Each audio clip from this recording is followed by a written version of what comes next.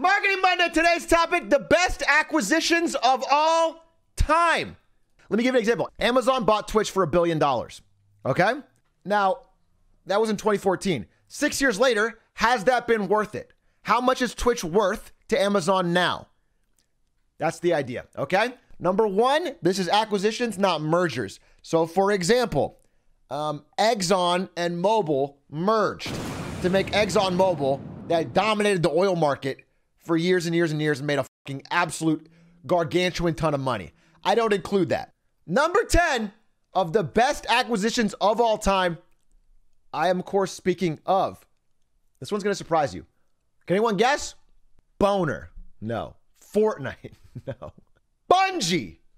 Number 10 is Bungie, acquired by Microsoft for a mere $30 million prior to the launch of the Xbox. $30 million is nothing in business. That would mean nothing if the company didn't generate much return.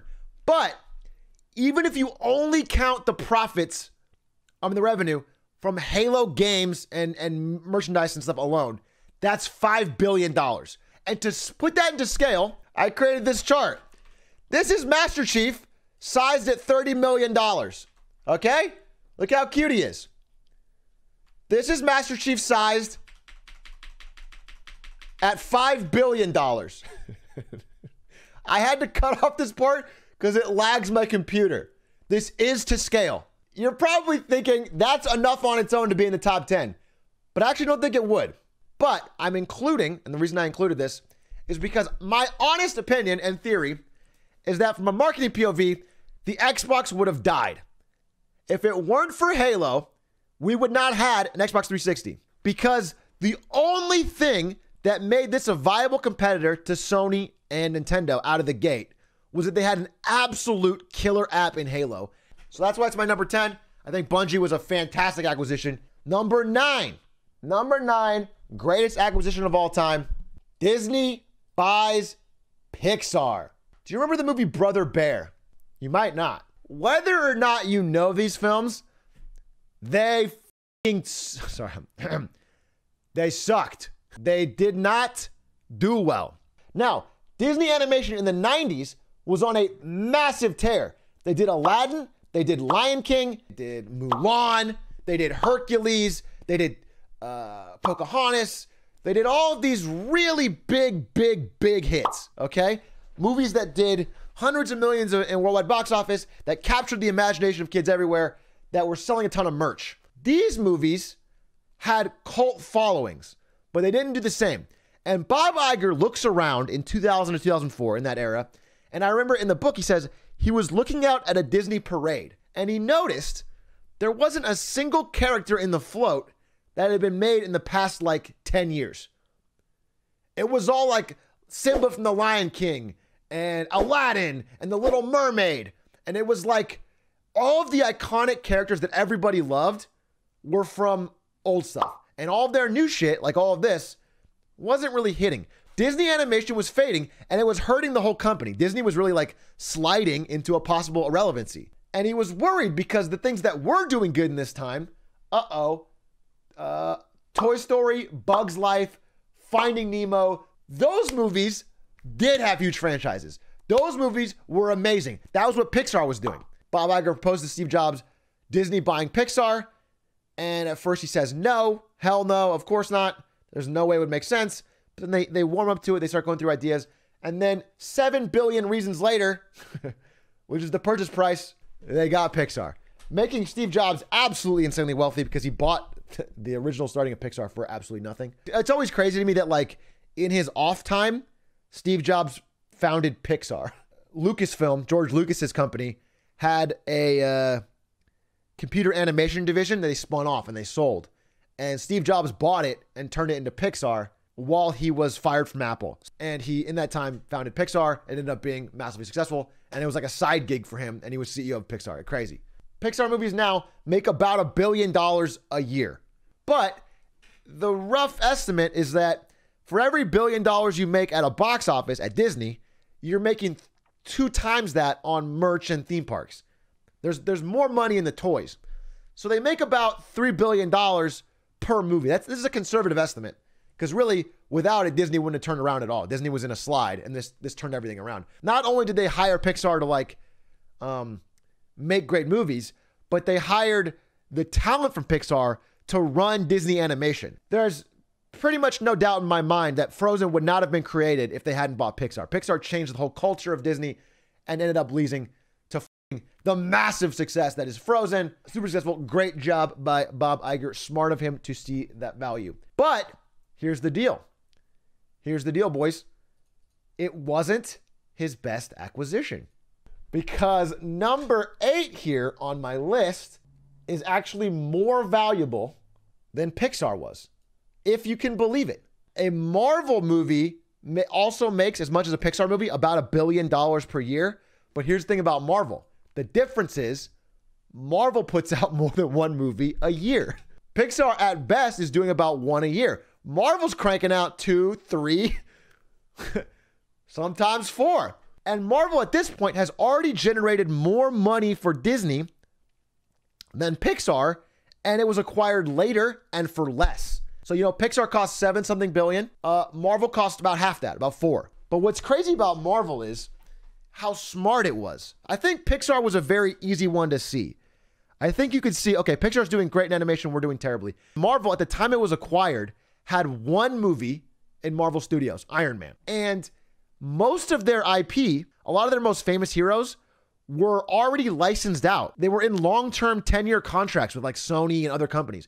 So even if you buy Marvel, half the heroes you don't even own yet. You can't use them. They thought super long-term. They built this whole expanded universe, and it led to an insane amount of money, an insane amount of merch, an insane amount of like relevancy, and a worldwide box office gross of $2.797 billion. That is 3/4 of the purchase price of Marvel itself. They bought Marvel for $4 billion, and then Endgame alone made $3 billion back. Number 7 is, I think, the best media acquisition of all time. Some of you guys are not going to know what this is, but I'll try to explain it in terms you can understand. Sports, aka pick up a football and watch ESPN. ESPN! This one is the oldest one I think on my list. It was done in 1984. ESPN was purchased for a paltry $188 million in 1984 and is now worth roughly $31.2 billion. ESPN, I mean, I can't even scale that one. I could do the Halo example, but again, this was 30 million to 5 billion. To go to 30 billion would crash my computer. ESPN is worth so much more when they were acquired, and it's because they became essentially the de facto way that people interact with sports for decades now. The amount of money is sort of to think about. Yeah, again, I wanted to include more scale examples because it's hard to think like $30 billion, how much of that is so much money. $30 billion is so much money. And to make $10 billion in revenue a year is crazy. So, they bought football. ESPN's starting to slide because everyone's cutting cord on cable and they're starting to interact with sports in new ways. The internet is really disrupting ESPN. They should just buy the internet. That's a great idea. What if they just bought the whole internet? Holy shit. PayPal, Poggies. Although we're all Cash App stands now, huh? What happened here, Elon, huh? This is Elon Musk at PayPal when it was acquired. This is somehow him fucking 20 years later. Where'd the hair come from, Elon? The number 6 acquisition is Elon Musk acquiring these hair plugs and a good night's sleep. That has made him the second richest man of all time because he's way easier to look at. PayPal was acquired by eBay. This is the power of eBay. It's a tough fit. Let's just see if we can put this on. I'm going to rip it. I'm going to rip it. So I guess I did not realize it was a youth medium and not a regular medium. I will have to slim down a bit. I'll have to stop eating so many McDoubles.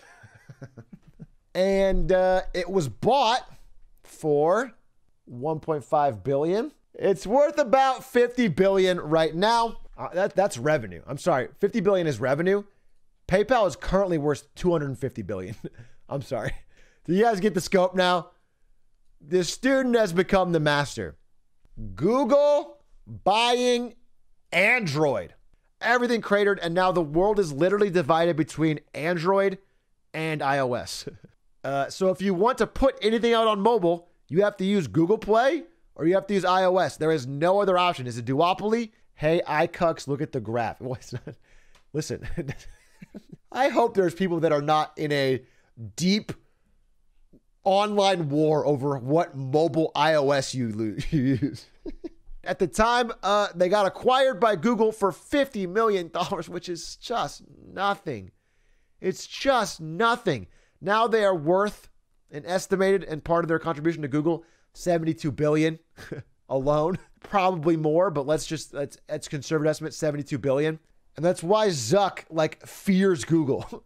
Zuckerberg is trying to own VR because he thinks VR is the only thing that can break away from how much Google owns phones. This is another one from our boys at Google. They just keep on hitting. And this one you're probably not going to recognize, but I actually had to include it. I didn't want to include it originally. And that is Google's acquisition of DoubleClick. Now let me explain what DoubleClick is in case you're like, who megalol? Who megalol? Excuse me? What about Fortnite, you're saying? That's got to be bigger than DoubleClick. This is the Google Pie, okay? This part is YouTube. This part is what's called Google Network. And then this part in yellow is search advertising, okay? Which is what DoubleClick allowed them to do, which became incredibly lucrative and also let them run ads on other people's sites. It became like this foundational network that every site plugs into, and now people can buy ads for any site. It's Pac-Man. They acquired Pac-Man. And for acquiring DoubleClick for a mere $3.1 billion, it is now worth roughly $126.4 billion. When I read about it, one thing that was interesting was that they said it's very unlikely that if this deal were to come by today, that the government would even let it through because it gave Google such a monopoly over online advertising. Yes, sir. 3 in a row Google acquisitions are 3 of the greatest of all time. This is, of course, where you guys watch your Jake Paul. YouTube, baby. By the way, if you're not subbed to Atrioc on YouTube, why don't you take a moment and hit that subscribe button? It costs you nothing. 60% of my viewers are not subscribed. We're on pace to hit 50,000 subscribers in my first 5 months of uploading to YouTube. I'm extremely excited. I've had a lot of fun with YouTube, and it would be f***ing awesome to me if I could hit 50K by December, by the end of the year. So if you get a chance, it costs you nothing, but make me really happy, hit subscribe. YouTube is just dollar for dollar a f***ing crazy Bears acquisition. I mean, YouTube is the internet for a lot of people. This is it. This is video on the internet. Yahoo exec rips Google for overpaying for YouTube.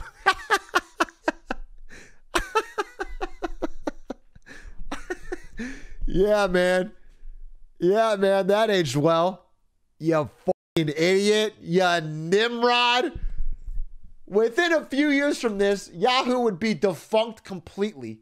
And then Google would have YouTube, which is like so insanely profitable, worth about $86.2 billion right now.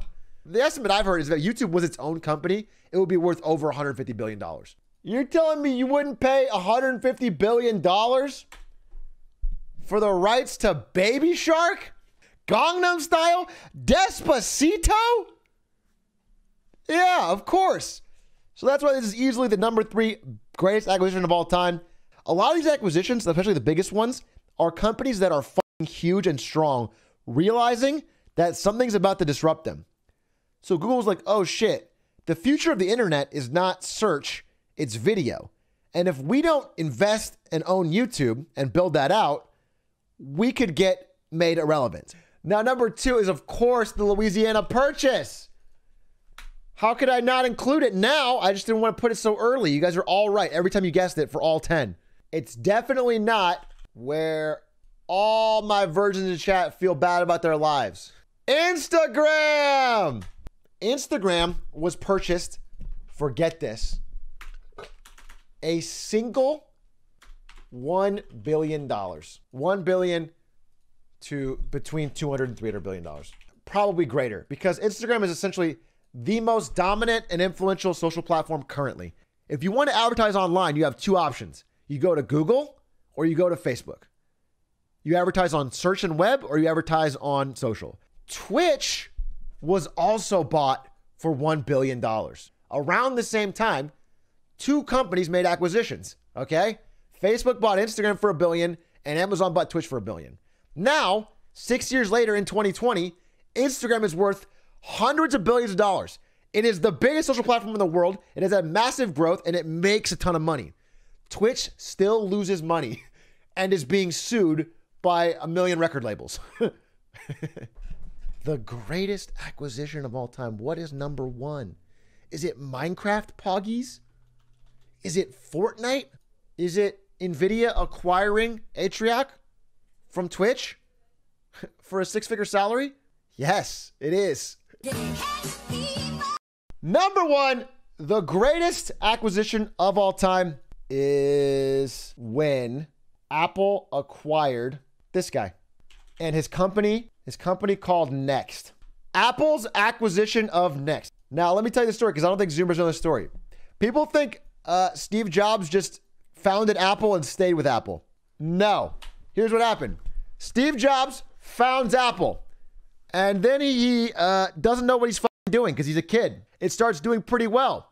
It goes public and it's worth $1 billion. And he realizes he's not cut out currently at his age. He's not cut out to be CEO. So he goes to Pepsi and he tells the CEO of Pepsi, do you want to sell sugar water or do you want to change the world? And so he gets the CEO of Pepsi to come over to Apple, John Scully. And then that guy and Steve do not end up getting along. And they force Steve out of Apple in the late 80s. He's forced out of the company. And he ends up buying what would become Pixar, which is like the genius thing to do in your off time. And he starts a company called Next, a company that was going to compete with Apple and make computers. The problem was, like most things Steve Jobs does, this shit was way too expensive. The Next computers were way too expensive and nobody wanted to buy them, okay?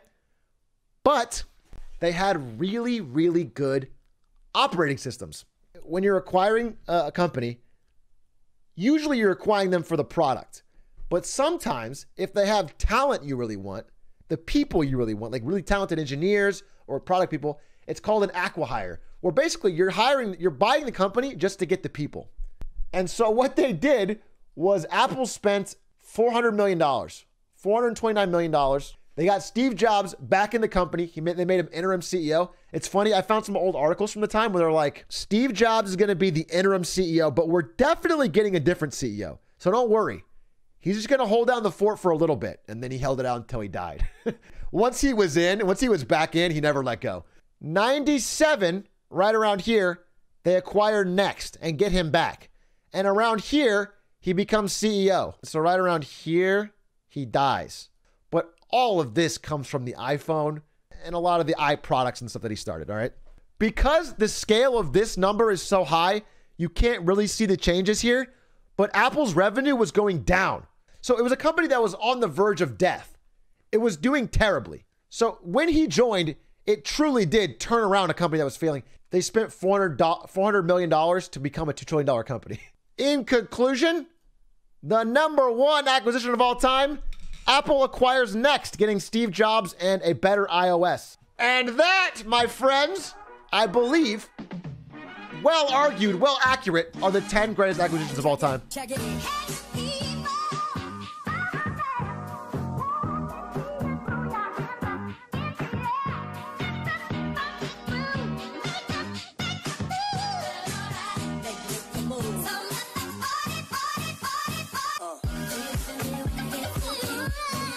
So honorable mention I did not include Mixer acquiring Ninja. That one was a real hit.